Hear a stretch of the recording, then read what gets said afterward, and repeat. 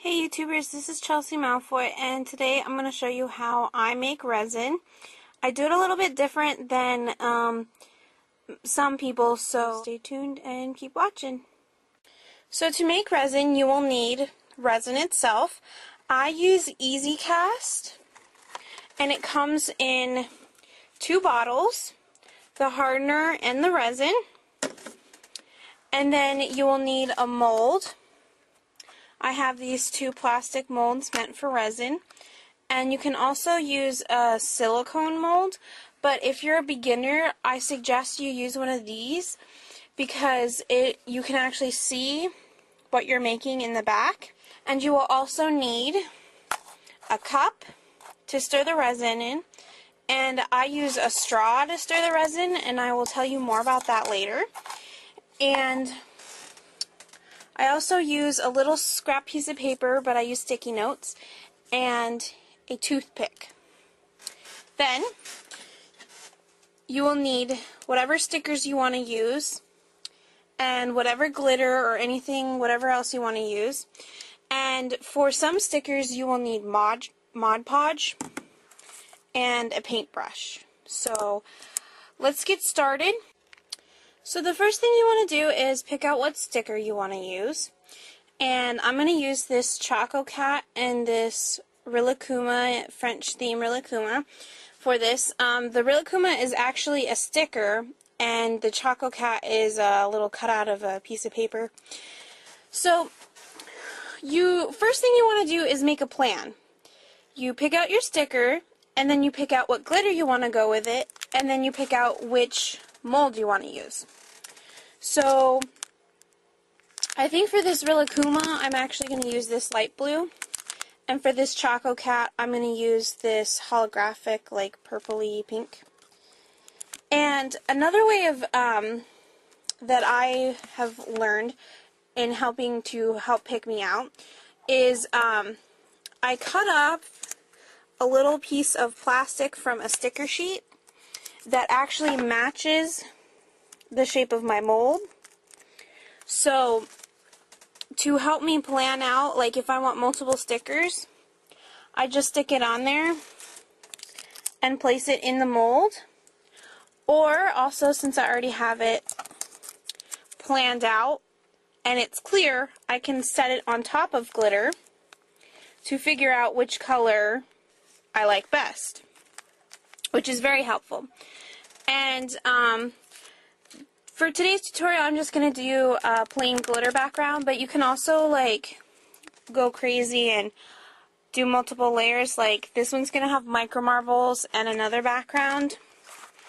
And these ones, this is painted and it's got glitter. And this has got some cellophane, and I'm going to put another color behind it. And this one has 2 different types of stickers and some glitter, and I'm going to put some more in the background. So you can go totally crazy with the layers if you want, but today I'm just going to show you a simple how to just do glitter in the background. Once you've gotten that all picked out, you want to pick out what mold you want to go into. So, I just like to place the sticker in each mold and see which one it fits into. Because see, it fits perfectly in that one. So I'm going to use that one for the Choco Cat. And for the Rilakkuma, I think I'm going to do this heart. See? And that's also why these come in handy. Because I like using this square one a lot because it's big. And not a lot of stickers are tiny. So, these are the 2 molds I'm going to use today. Alright, so now I'm going to just rip these off.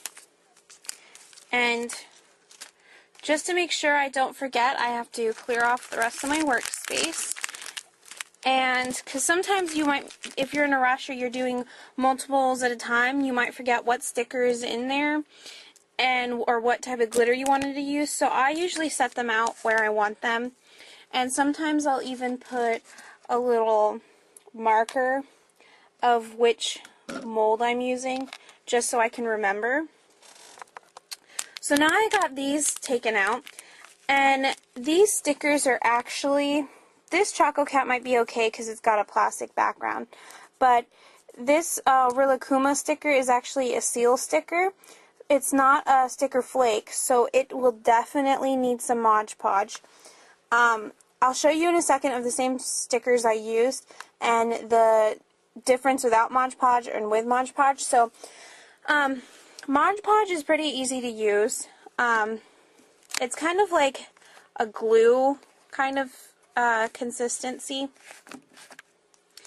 And all you want to do is dip your brush in just a little and then paint it on. And it looks white like Elmer's glue, but it'll dry clear. So I'm going to Mod Podge these each one layer, and make sure you stick them on stick your stickers on something that the stickers can peel off of. This is actually the paper the Rilakkuma stickers were on, and I can actually use my work mat if I want to, because I can easily peel them off. But do not stick your stickers to Mod Podge on anything you can't peel it off of, because then you'll have to cut it out or throw it away or restart all over again. So I'm going to Mod Podge these real quick and be right back. So I'm done painting these, and this is only the first layer, and I'll probably do 2 or 3 more layers for the Rilakkuma and just 1 more for the Choco Cat. But you pretty much just want to paint it on, not too thick, not too thin, and try to make even strokes. And they dry within a couple minutes, so it doesn't take too long. The whole resin process takes a pretty long time. And then here's an example. This bottom one, I didn't use Mod Podge. This top one, I did. So you can see, especially on Kuratori, that the resin kind of bled through the sticker because it was a paper sticker and it wasn't thick enough. And when you put the Mod Podge on it, it makes a coating around the sticker, and it didn't bleed through. And you can tell on Rilakuma's face too. So yeah, I'm going to wait for these to dry and then paint a few more layers, and then we'll go on to mixing the resin. Alright, so now it's time to peel them off. And when you do, you might get a little, no, it's hard to see, a little extra. And that stuff you have to trim off because it will stay in the resin, like it'll be mucky in the resin. So you just take a little pair of scissors and trim that excess. See, it's like a fuzzy excess.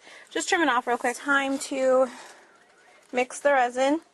So make sure your cup has nothing nasty in it like this one does. There. So I use the cap method to measure. You need to make sure that when you measure these, you measure them equally. If you don't, you will have pieces that'll be too goopy and you have to throw the whole thing out, or they'll be too bendable, or it just won't work if you don't measure them equally. Here's a link to my video where it showed that they got really goopy and bad. So you want to prevent that. So you can use measuring cups or whatever, but I like to use the caps because it's easiest that way. So it doesn't really matter which one you start with. I'm just going to start with the resin. And you have to be very careful because it's very sticky. So I'm just going to pour it in until it reaches the top of the cap, and then pour it into the cup. Then I take my straw and make sure I scoop out every little tiny bit of resin that I can get out of it.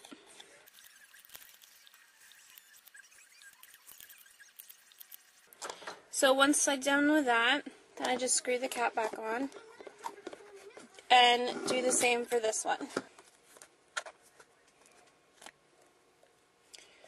Just pour it in until it's filled to the top, and scrape out all of the excess. Alright, screw the cap back on this one. And from time to time, you might want to, when you use the cap, it leaves a little bit of resin because it's so gooey in the cap, and sometimes it pools and squishes out.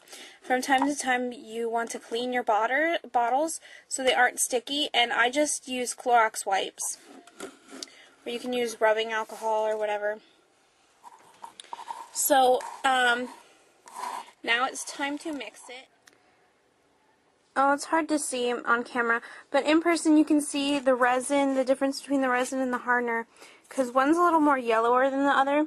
So when you stir them, you can see the stripes of the different colors. And then you just slowly mix it for about 4 minutes.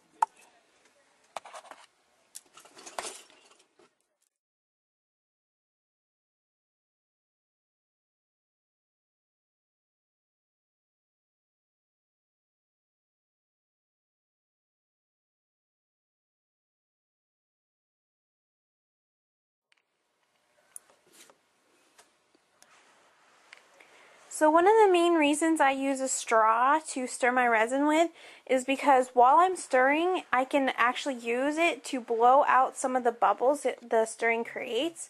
And then even after I pour the resin, I can use the straw to blow out bubbles that were created.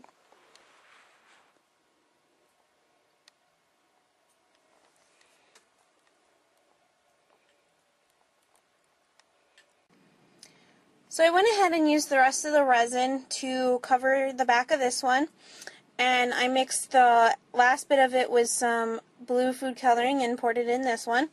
And these are the two molds we're working with for this tutorial. And I just want to do a sticky test real quick. It's been like a half an hour since I poured it, so... And as you can tell, it's a little bit harder than it was when we first poured it, but it's not the consistency we need yet, so I'm going to wait another half an hour and try another sticky test. So time kind of flew by, and it's been an hour since I did the last check, so I'm going to check it one more time. And I think it's at the perfect consistency to put in the stickers, so we're going to do that now. So I'm going to grab my Choco Cat one and pick it up and stick it in. I'm going to lightly push it in from the center and push it in to the bottom if you want it to be more closer to the front.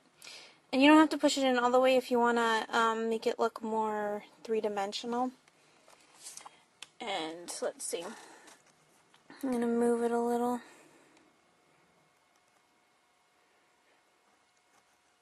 And then at this point you want to check if there's bubbles and pop them. And I'm going to get my Rilakkuma and pick him up and stick him in.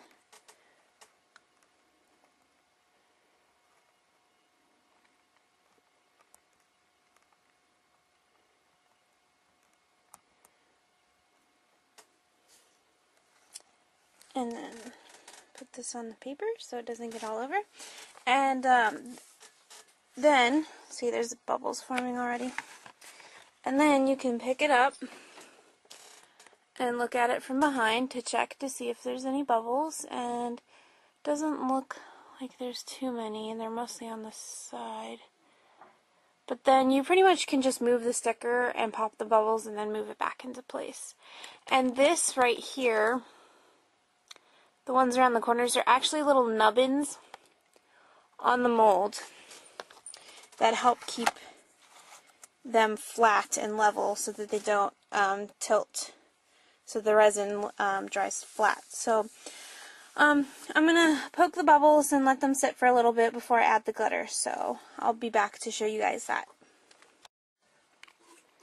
Alright, so it's been a little time since I pushed these down and poked the holes, and more holes remain. So you can try and poke them again, or what I like to do is take my straw from before and try and blow the bubbles out.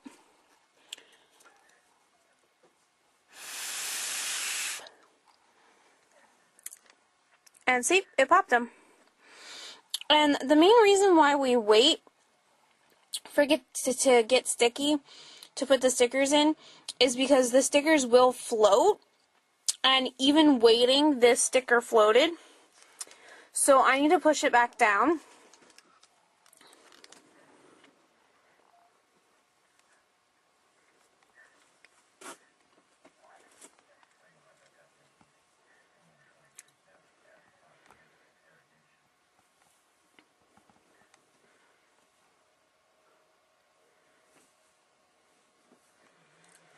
And then we're going to wait a little bit longer to add the glitter because I want to make sure all the bubbles are gone and it's not going to move anymore until I put the last bit of glitter over it. So, see you in a couple. Alright, so I think they are sticky enough and there's no more bubbles that we could add in the glitter. So, these are the little glitters I have, and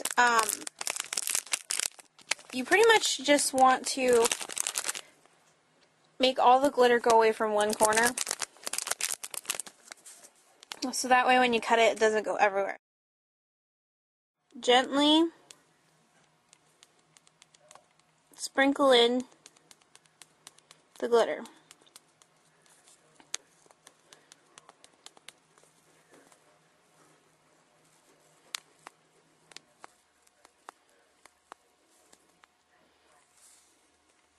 And make sure you don't get it in the other one like I just did.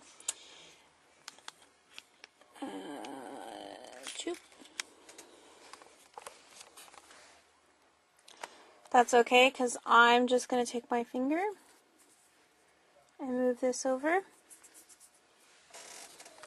And if you get any in your other mold, which I did a little bit, you just take your toothpick and scrape it out. There. I think I got most of it out. And then I'm going to lightly tap it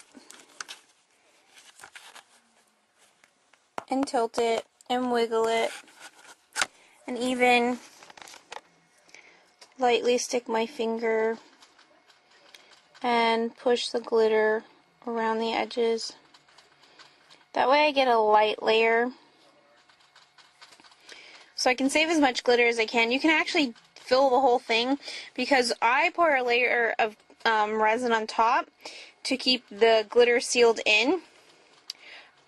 Some people just like to pour the glitter on and then shake off the excess and then put a glaze on the back so it doesn't fall off. But I like doing an extra layer of resin just to make sure the glitter stays secure.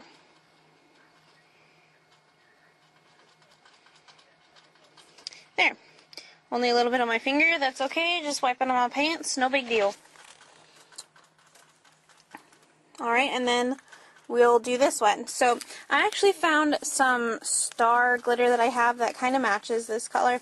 So I'm going to use a little bit of this before I use this. So I had a problem with this glitter. It kind of got everywhere, so I had to take out a bunch of it and lay it across the side. This happens occasionally when you're working with pieces next to each other. the glitter will get into the other ones. All I did was take my toothpick and pick the little piece of glitter out and scrape it off on the side. When this hardens, I can just sand it off or scrape it off and throw it out. It's no big deal. It just takes extra time and patience to try and get it right. So I just dropped in some of the star glitter. And the cool thing about these bigger, chunkier glitters is if you don't like where it's put, you can pretty much just replace it, like reposition it where you want to. So like this one that's in the corner, like I'm going to try and lay it flat or push it down a little. And there's too many on this side, so I'm going to move some over here.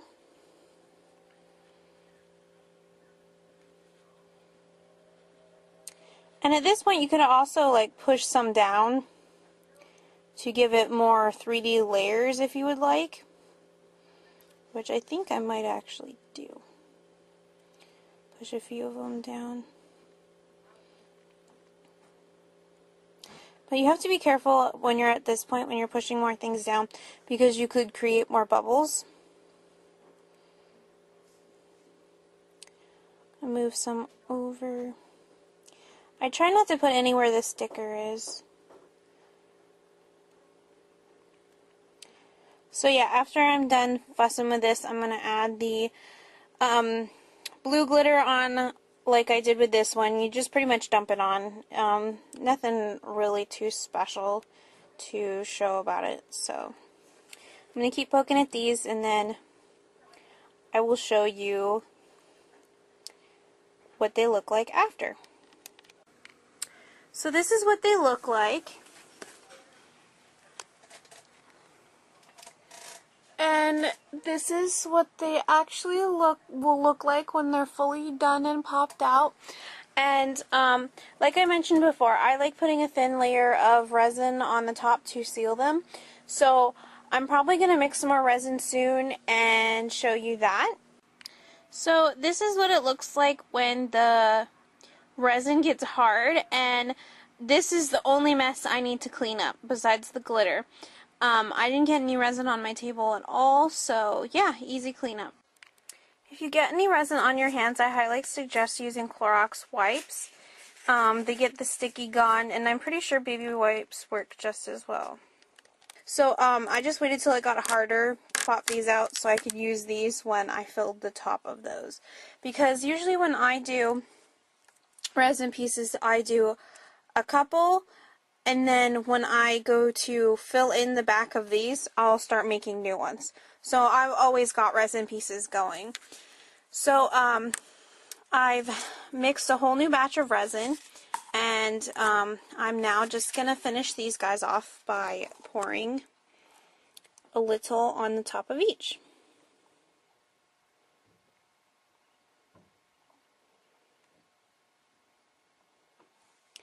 So you just want a little just to seal in the glitter.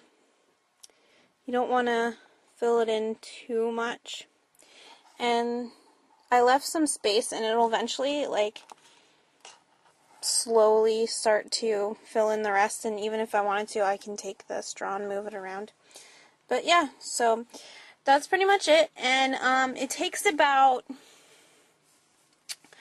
like I said, I think it's all depends on the area you live in, and how high from the ocean line or the water line, or how high you live. But mine takes about, I'm going to say 5 hours, maybe more, for it to fully harden, for it to be able to pop out. And so yeah, I will show you guys at that point, and then I'll show you what the finished product looked like. I forgot to mention, at this point where you fill in the top layer of resin, it doesn't really matter if it has bubbles or not. If you're going to do a piece that's kind of see-through like this one is going to be, then bubbles do matter. But if there's just glitter in the background, no one's going to see the back anyways. So you can pop them if you want. I usually like to pop them, but it's not that big of a deal. So it's actually been 8 hours that this resin has been sitting, and it's sticky still. You can hear that sticky noise. And you can actually pop them out at this point, but it's harder to pop them out. You could do it, but you might risk bending it. So I'm probably just going to let it sit for maybe 2 or 3 more hours.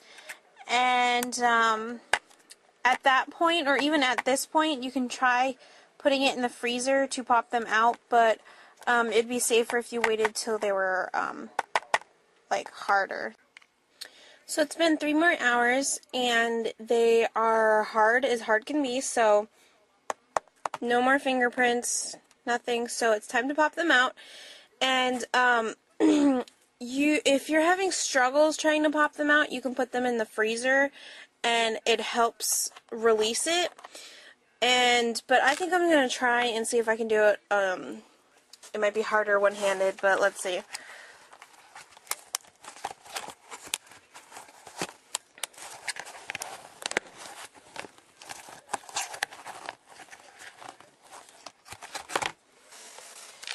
Let's see if we can do it this way.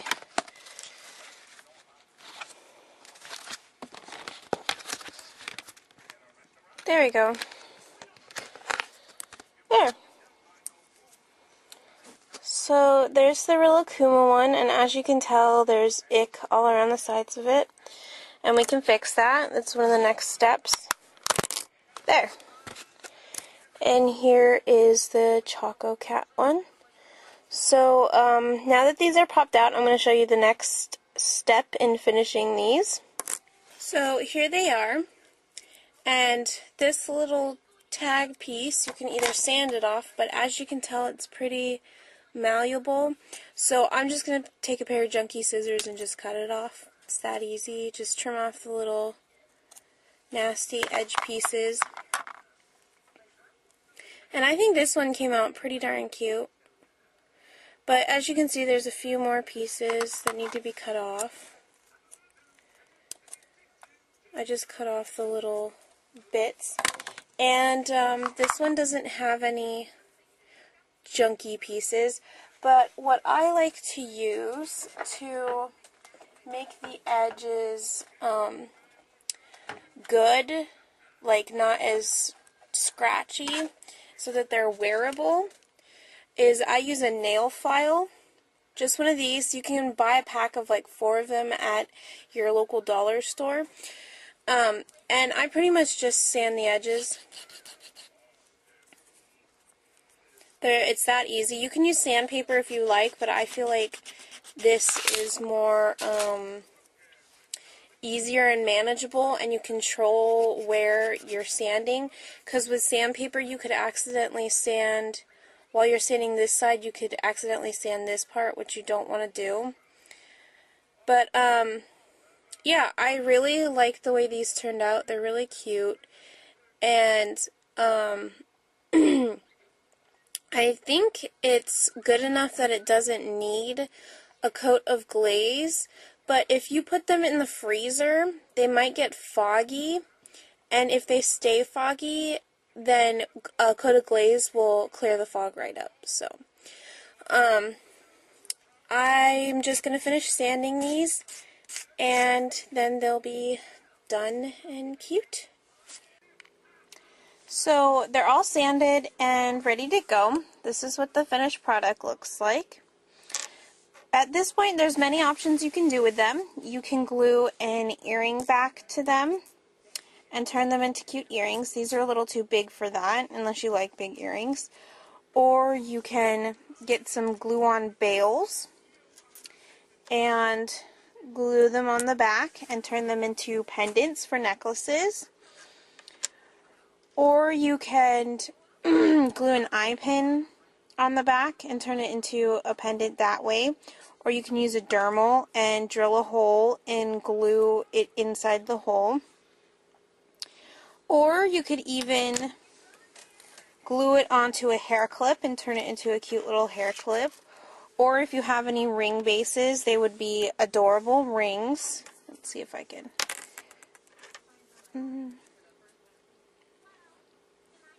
See? Be really cute rings. Or you can just leave them like this and use them as cabochons, or just decorate your room with them. They're really cute and really fun to make. So I hope you guys like my tutorial and have a great day. Bye!